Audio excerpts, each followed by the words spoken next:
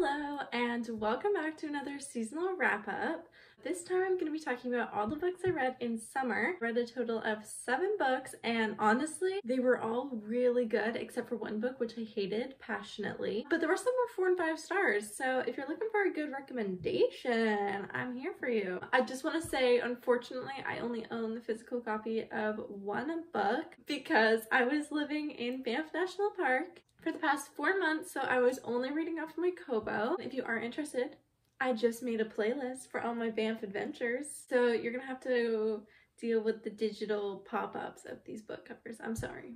The first book I read was Heir of Fire by Sarah J Maas. This was the 3rd book that I read in the series, and depending on what order you read it in, it's either gonna be your 3rd or your 4th book that you read. This book I think is gonna be what I use to reference amazing character development, because let me tell you, Aelin went from a depressed, hopeless, very sad person to like the most powerful and confident person you've ever met by the end of this book. And it was done so well, and I loved this installment of the series. Aelin has about 4 love interests. I do believe that by the end of this book, who she ends up with is like her last love interest. So hopefully it's looking good for her. I love Aelin so much. She's literally the best fantasy female main character of all time. This book was just amazing. If you have not read the Throne of Glass series and you're okay with reading about a high fantasy that does not have a lot of smut in it, like as in 0, this is amazing series. I do think it's good for people who are very comfortable and like would enjoy picking up a YA, and I just wish that I had read it earlier, and every time I pick it up I'm like, I do not want this story to end. Currently I'm reading Queen of Shadows, and I had a whole bunch of like library books come in and just started different books. I haven't gotten very far in Queen of Shadows, but I'm so excited to continue reading the series. It never gets boring. So next, I read Under One Roof by Ali Hazelwood. This book I gave a 4-star. This was my 2nd book that I read as part of the Steminist novellas, which honestly is the best palate cleanser, the best thing to get you through like a very short period of time. So if you're on an airplane for a short time, car ride, if you just need to kill an afternoon, or you're in between very high fantasy books that are hurting your brain a little bit, these books are so good to get into. I will say, like, the characters are very much copies of one another, so if you read one of the, not even the Steminist novellas, just any of her books, like all the characters are pretty much the same, just in different settings, different hair color, like stuff like that. But I don't mind it. I like the character, and I mean, you know. This one is about Mara. She basically inherits this house because her mentor, I don't even think I explained what Heir of Fire was about. Anyways, we're moving on. She finds out that this house already is being lived in by this man who is related to this mentor. She really needs this house, like it's really close to her job, whatever. She doesn't want to sell.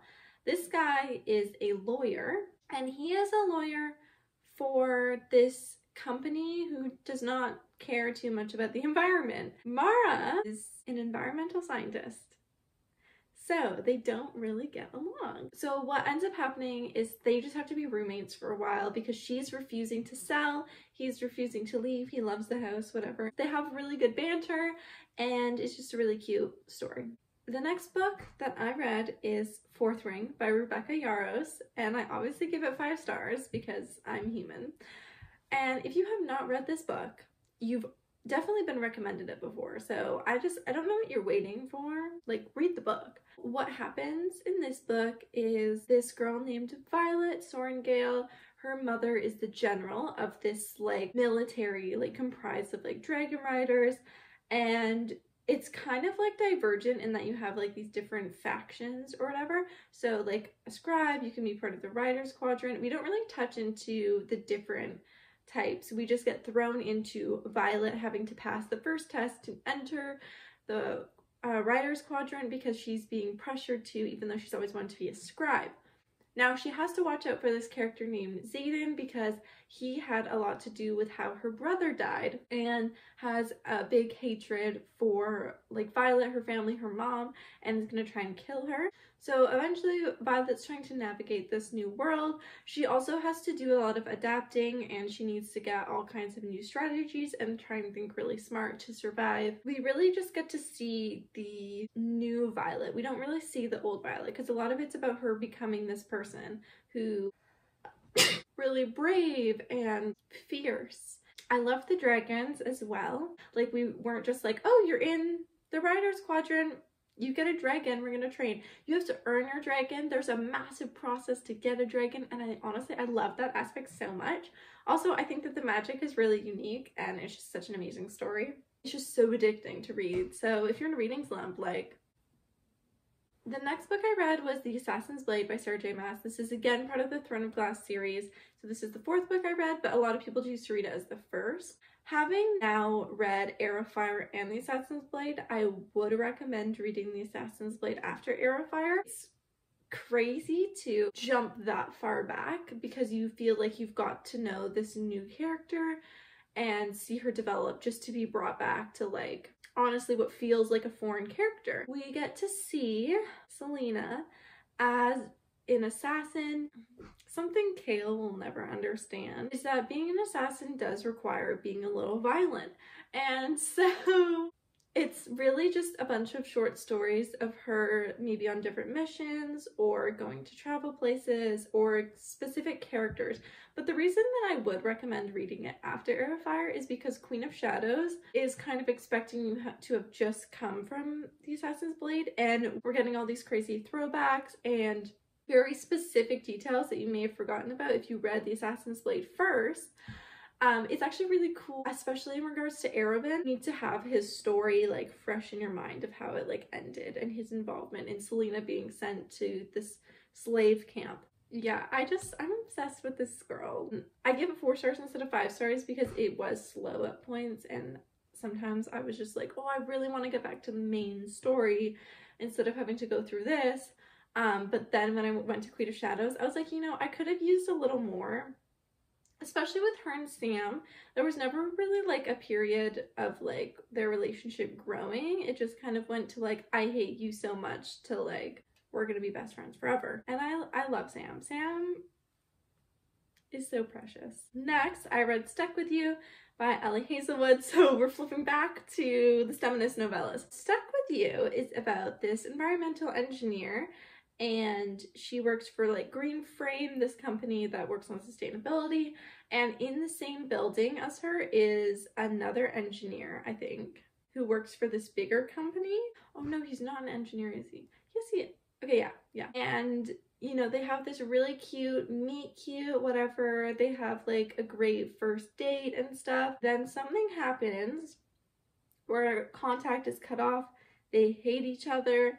And so one day she goes into her building to go to work, and this guy from the other floor who works for the other company also comes into the elevator, and the elevator gets stuck. And just like the rest of the feminist novellas, you flash back from the present to the past to kind of figure out what happened and their relationship.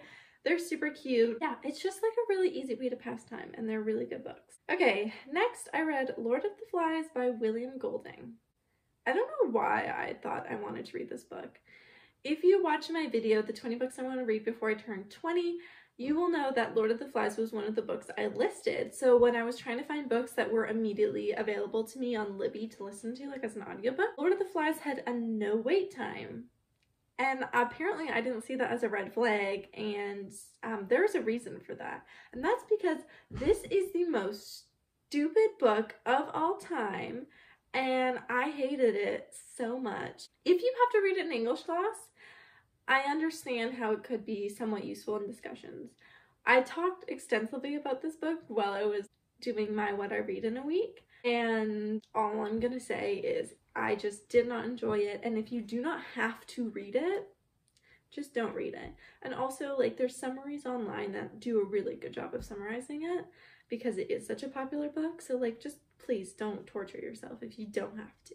Yeah, 2 stars for me. The last book I read was Love on the Brain by Ellie Hazelwood, which I gave a 5-star because there was not a single part of this experience that I did not enjoy with this book. So it is about this girl whose name has left my memory, but she goes to work for NASA. She's working on a specific project where she's like making helmets for these astronauts. She's a neuroscientist, and so she's kind of helping them along, like fix these projects, right? Because it's only been engineers working on this. She's partnered with this person who she hates, who she has a history with, and they're forced to kind of interact and work together as they're like co-leading this whole project. But she's very much excluded from the project and she can't quite figure out why. At the end of this book, the weirdest things start happening. And it feels like she dipped her toes into the thriller genre and not the romance genre. I was not expecting guns to be involved. I was not expecting there to be an arrest. Like, I was shook. I was very taken aback by that experience, but it was entertaining. Yeah, those were all the books I read this summer, and my TBR for the fall is so spectacular, especially if you love fantasy. And the books that I have started reading for the fall that I'm gonna put under the fall category are already so good. Also like 5 stars. I'm just having a good reading moment, and I'm not going to ruin that. So I'm just going to keep reading fantasy. It seems to be what's working. I'm definitely going to read more of Throne of Glass, and I'm just so excited for this new season of reading. Thank you so much for hanging out with me, and hopefully I will see you in another vlog very soon. Bye!